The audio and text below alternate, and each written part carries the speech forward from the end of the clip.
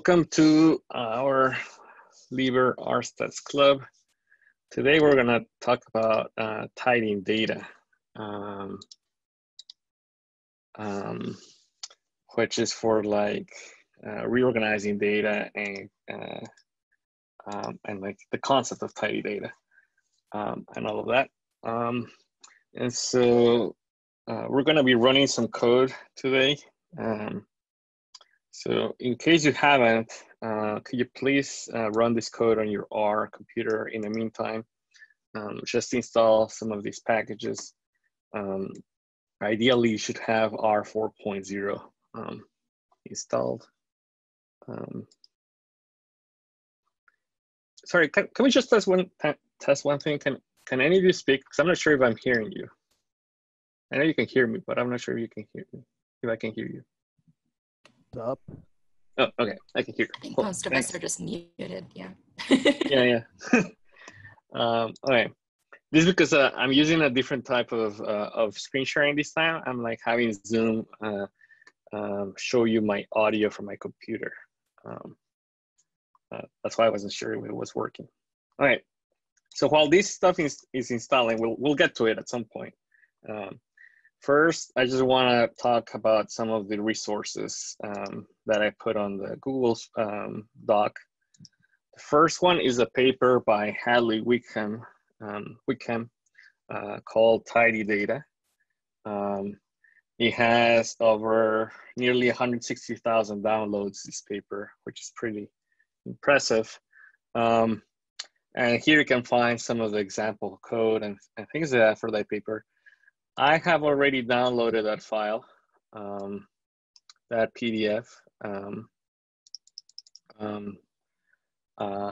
it's a pretty interesting paper. We won't go through it today completely because I mean it's 23 pages long, but it explains the concept of what tidy data is, and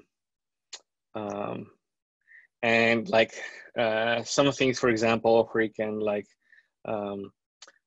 have data in what's called a long format versus a wide format. So for example, here we have a little table that has rows A, B, and C.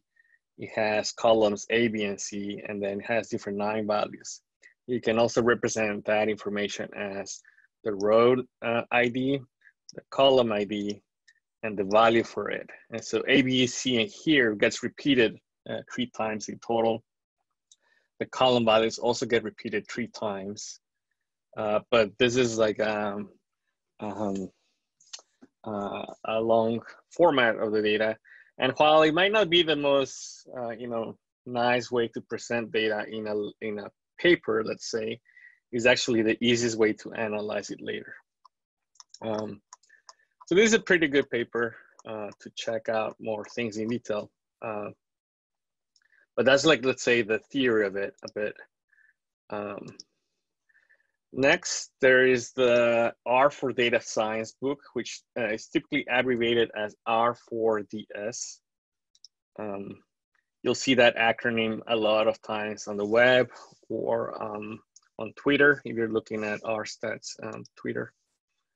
And so this is a great book by also Hadley Wickham, the same author of that paper, but also Garrett Grolmund. I hope I pronounced his name correctly. And it has like a ton of people here that have contributed to it, making like fixing typos or more, more in detail stuff. And on the left side, there's chapter 12, Tidy Data. So this is like a different version of that same paper that I was showing you, a bit more digested and for like educational purposes. So the idea is there's like 3 rules here. The idea is that we're going to have each column is going to be a different variable. Each row is going to be an observation. And then inside of the cells, we're just going to have the values for the information. In order to get to data like that, you needed to do what's called pivoting. So this is when you have, let's say, a wide format and you do make it longer. That's a common type of operation, pivoting, making the data longer. But there's also some cases where you want to make it wider. So for example, this image here shows like a little table. Oh, I just zoomed in and lost. I was trying to zoom into the image. Here there's a little table that is on wide format, and we're pivoting the data to make it longer.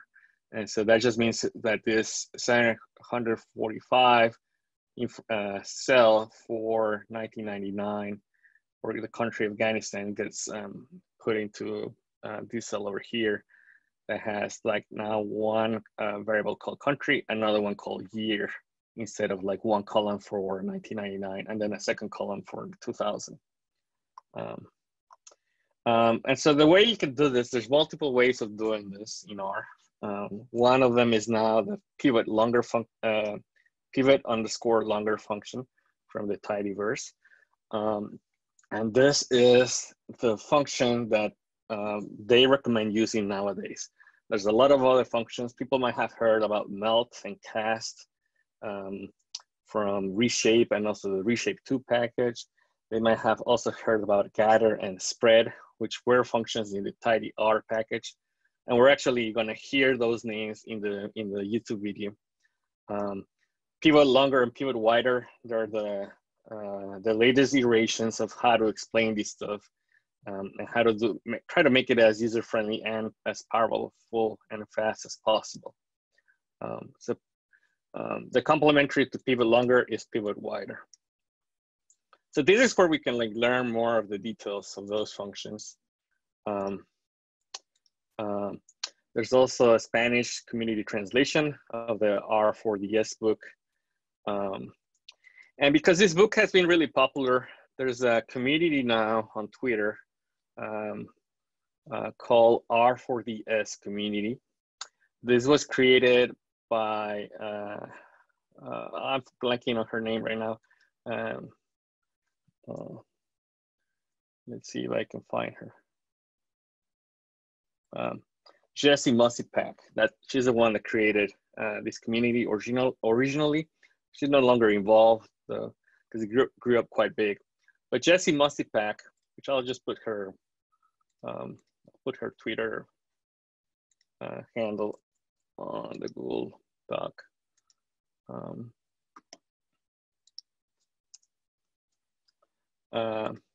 So she's a person that learned how to code in data science later in her career, and she was like interested in learning with other people. So she created this community, and then it like blew up, became a really big thing. And you can see it has like 10,000 followers. They have their own Slack workspace, which might be of interest to people here. I actually haven't joined that because I mean, a lot of this stuff is stuff that is new to me, and I haven't dedicated the time to learn it. From the R for Data Science community Twitter page, you can end up in this website, r4datasci.com, where they talk about learners, mentors, and community, and there's Slack over here.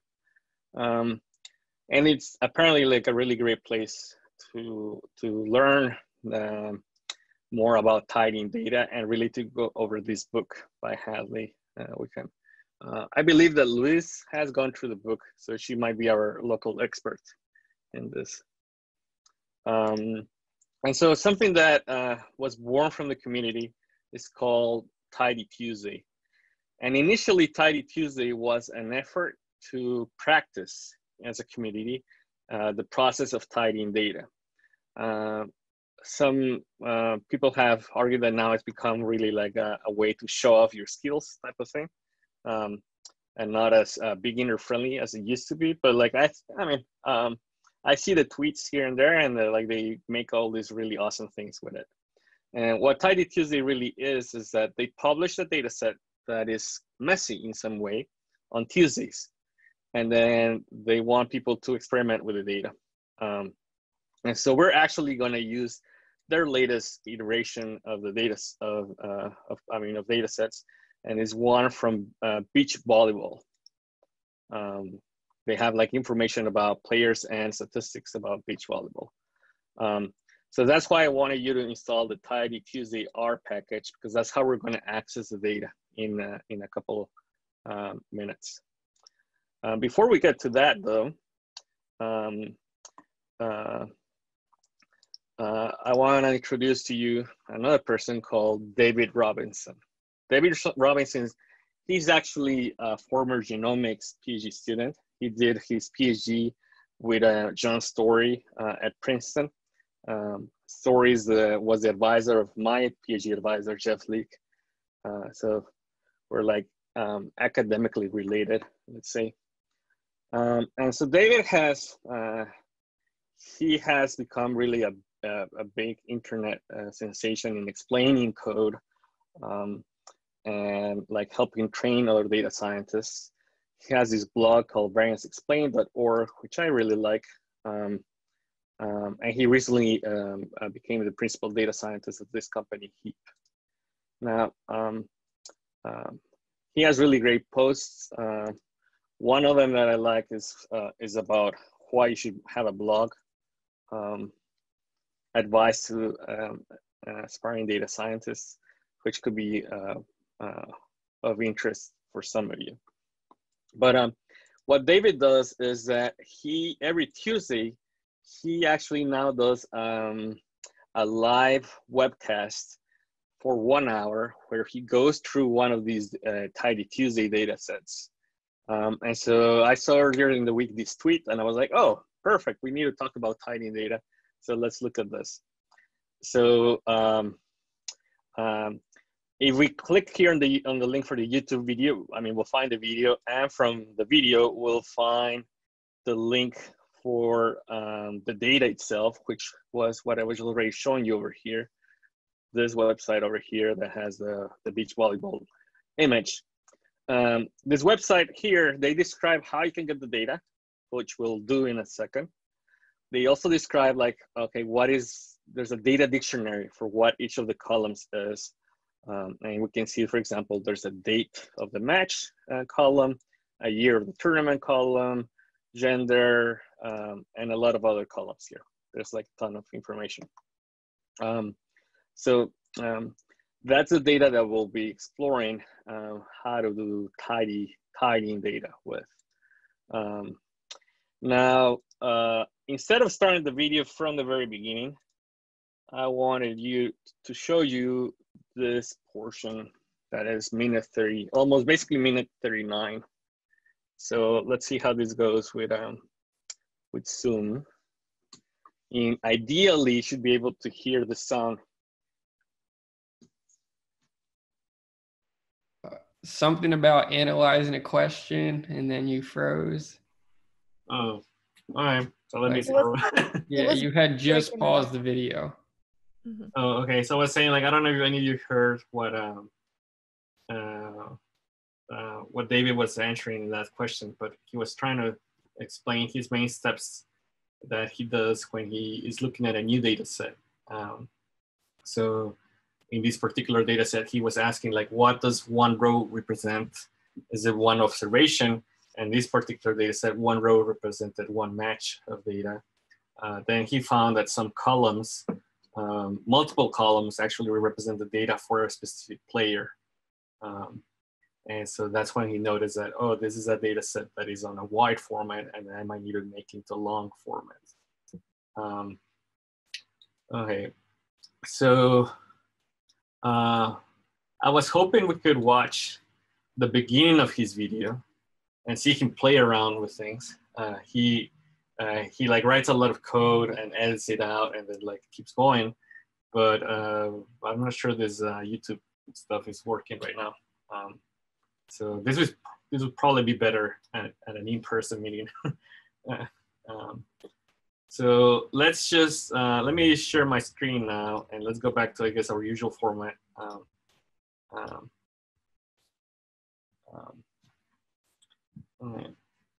So this video is great. I watched it yesterday. If you want see it yourselves later after the meeting, when you watch it, the chat replays automatically as if it were live, and you can see people interacting with him. He has almost 7,000 subscribers. It's a pretty popular webcast that he has. So at the end of the webcast, like a day later or so, David shares the code the final code that he wrote for a particular session. So what I want you to do is to find this code over here that I put on the Google Doc, and then we're gonna download the file. So in order to download the file, let's see, what do we need to do? We need to click over here on the raw button. Raw. And then from there on your browser, you can right click save as, and that will download the file. For some reason, it has a .txt extension. So I'm going to remove that. I want to save it on my desktop.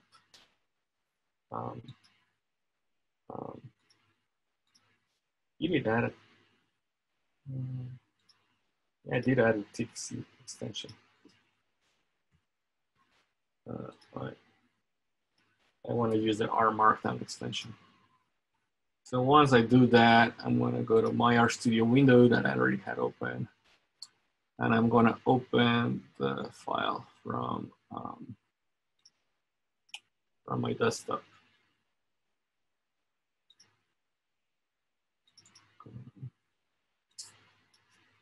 All right. Just going to make my RStudio window bigger. So the first thing that Davey does is that he loads the tidyverse package, because that has a lot of the tidyverse is an R package that contains functions for many other functions. After that, many other packages, sorry. Then he also loads the scales package. Scales is a package that helps for visualizing data. And so this tidyverse, he loaded the ggplot2, table, tidyr, per, stringr for cats, etc. Scales is for like adding like percent symbols and things like that. Lubridate, which I forgot to mention on the email yesterday, is a package for dealing with dates, which he doesn't use until later on the code, and we might not get to that point. Once he loads all the packages, he's like, oh, let's set a theme for the ggplot2 plots. And he likes the light theme, so that's what he does there. Next, we're going to use the tidytuesday R package to load the data. So we're actually loading the data from Tuesday this week, which was May 19th, 2020. And, oh, maybe I forgot it. Oh, I did this on my Windows computer. I forgot to install it. All right, let's install it quickly. I was debugging stuff yesterday with Luis on my Windows computer. This is a fairly quick installation, I believe. All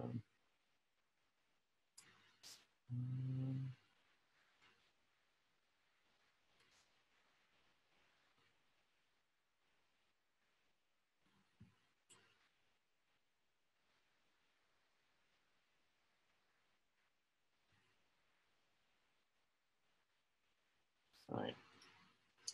So now that I have the tidytuesday package installed, tidytuesday R package, this function over here downloads the data. These are fairly, it takes a little bit of time to download this data set. It took about like 20 seconds yesterday when I did this, maybe a bit less. And so it's going to download one file. And so once we have that, we have now created a TuesData object from this tidytuesday package. if you just print the object, it actually on the help side, it prints that, it helps you visualize that README that we were looking at earlier today. That explains all the different variables and what they have and all of that.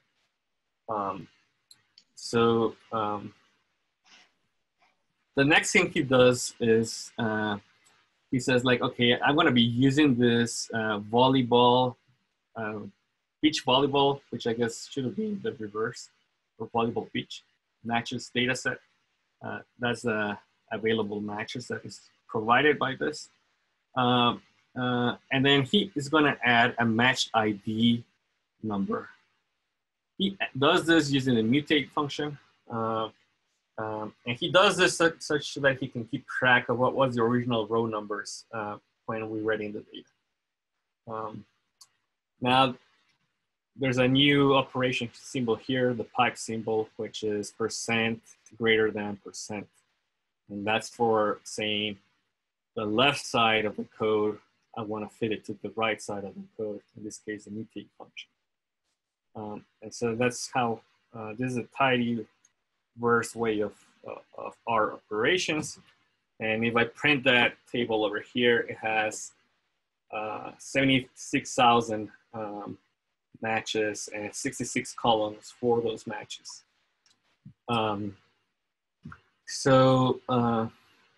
Let's work a little bit on this together, and then I'm going to use the breakout rooms to have people explore some of this code. So I think, yeah, so I'll explain just a little bit of this, and we'll break out into smaller groups. And we won't get to go through all of David Robinson's code. And but what I was thinking was that we could like learn a little bit about the code and potentially do more Libre RStats Club sessions on Tidy Tuesday data sets to keep learning about tidying. So like instead of like doing a more traditional approach of let's look at a package, let's look at all the functions, things like that, let's see, you know, what code other people have used, learn what functions they're using, and then from, you know, learn how to tidy data that way. So it's a more like practical approach, what I'm thinking. But it involves, you need to have more time and more practice. Okay, so the first thing that is doing here, lines 23 and 24, is that he's, with the pipe symbol, he's feeding our matches data set to the count function. And he wants to count a couple of variables that are present. There's a circuit variable, tournament variable, and date variable. And so he wants to count those. This is a quick way of exploring, and it shows a little table underneath here that says there's 703 rows, because that's the number of unique circuit, tournament, and date combinations. So if we looked at his video, like he like quickly explores through this data just to get a bit of a bird's eye overview of how big it is. Then he also is like, oh, I see that there's a gender column. What are the gender values provided in this data set? So he again uses the count function. And now we see that there's only 2 unique values, M and W, each of them with around 58,000 entries or so on average. Next, this is the code that he was typing and like kind of gave up, but we can run part of it in lines 29 and 30 without that second pipe that he has, just to see the number of unique years. And we see that the years start with 2000. There's only 74 entries for your year 2000. But then after that, it picks up and it ends in 2019.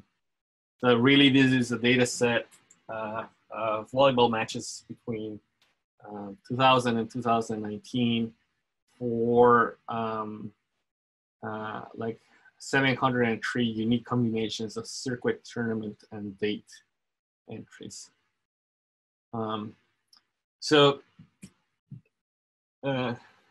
Code chunks here, 35 to 45. This is what we're gonna do a bit on the breakout session right now. It's a fairly complicated piece of code, right? Because it involves multiple functions. It involves a pipe symbol because we're feeding data, but we are piping it multiple times. So for example, here line 35, we start with our VB matches data set, and then we feed it into the rename function. The output of that rename function, we feed it into the mutate add function. Then we pipe it into pivot longer, which I mentioned earlier. Then once we made it longer, then we pipe it into the separate function. And again, we pipe that into the mutate function. So there's multiple like steps here that he's doing to reorganize all the data. And so just to I'm gonna run this just to quickly show, it might be easier to explore a little bit the output of how this looks. This takes a couple seconds to run because we're doing a lot of reorganization inside the data. That's why he saves it into an object, VB underscore long.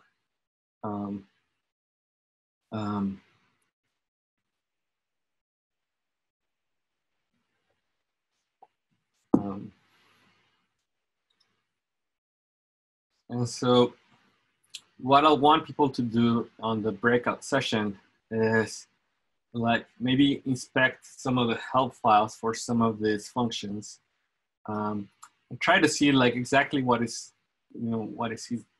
going on over here. I'll give you a brief overview first, and then you can dive into it more in smaller groups.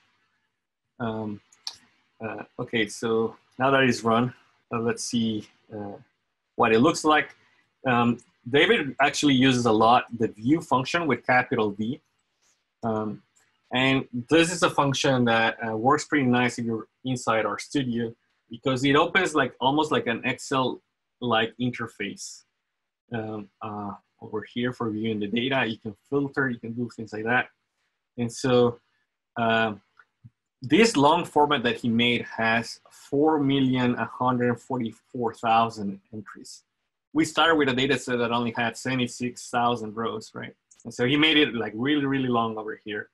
But it looks kind of nice to us because now there's a column for circuit, another one for the tournament, country, year, date, the gender of the player, the match number, what score, what happened in the match. So this is actually not split up yet by sets.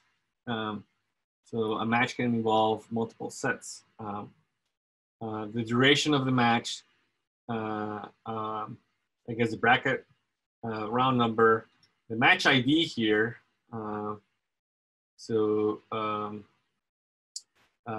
Whether the player was a winner or loser, player ID. So here for a single match, there's 5 rows for player 1, and then 5 rows for player 2, and then another one for the team, etc.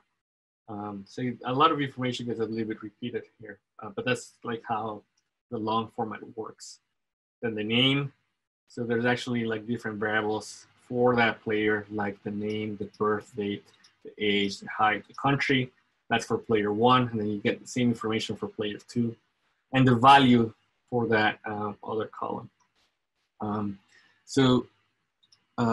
That's how he ends up with this long object. He will then do more things, like he creates an object at the set level, an object at the player level. And once he has that, then he summarizes some information across the players, gets their performance before 2019 and after 2019, merges them into a single table, and then he runs he makes a graph, which is plot, and he runs generalized linear mixed model, GLM also. But we get, like, this is a lot of stuff, so let's just backtrack, and because we're learning about tidying data. And so this VBLong object, right, involves a rename function. At some point he's saying, like, we have a W underscore player 1 column, So that's where it's useful to have this table on the left side. So he has this W_player, and he's like, "Oh, I want to do some things," and in order to do that, he renames that column and adds an _P1 for saying player 1 for the player name, and then it does the same thing for player 2, the winning one, the losing one. And basically he's adding underscores to this. He wants to have columns that have 2 underscores in their name, just to make them more consistent with the rest of the columns. Once he has that, then he can separate them by those that start with winning or losing. He's gonna make some columns longer, and he's gonna find those columns by those that start with the winning or the loser tag. And he's gonna say like, okay, whether it's winning or losing, that's gonna go into my winner or loser variable. I'm gonna have the player as the second ID of the between the underscores, and then the name.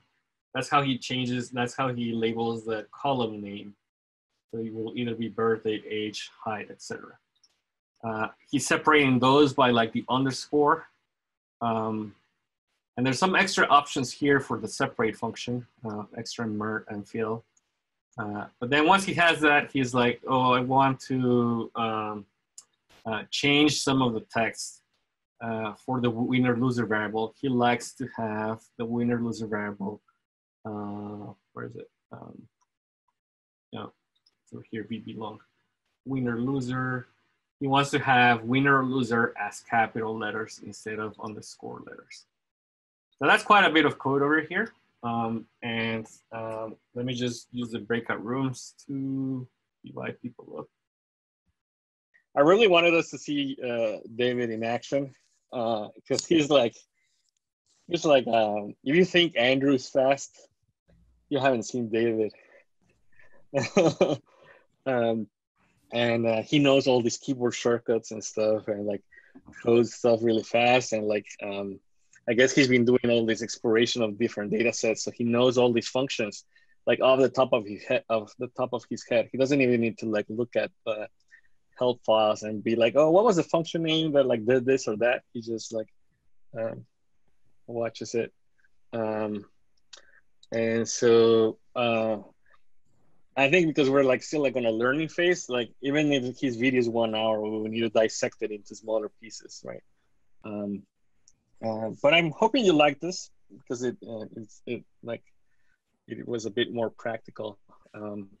But and I think we could just keep doing more of this, like maybe alternating with like the genomic topics that we're also learning about, to keep practicing, right? Because for me, it's a lot of these functions are also new because I don't actually use the tidyverse much. So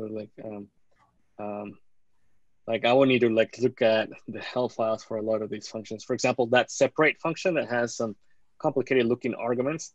I only saw it on the video yesterday. I haven't actually looked at the help file, right? So we need to understand more what it's actually doing. Yeah, cool. So Svetlana suggested on the chat that it could be our homework to watch the video. So next week, Kino and Jade is going to present Lima. So that will be like on the genomic side. But maybe for 2 weeks from now, everyone could watch this video and we can spend some amount of time at the beginning just like discussing what David Robinson did. Cool. So I think we'll end it for that today. Kristen, if you have a bit of time, I could stay on with you and like help debug. I'm sorry, I'm going to stop the recording.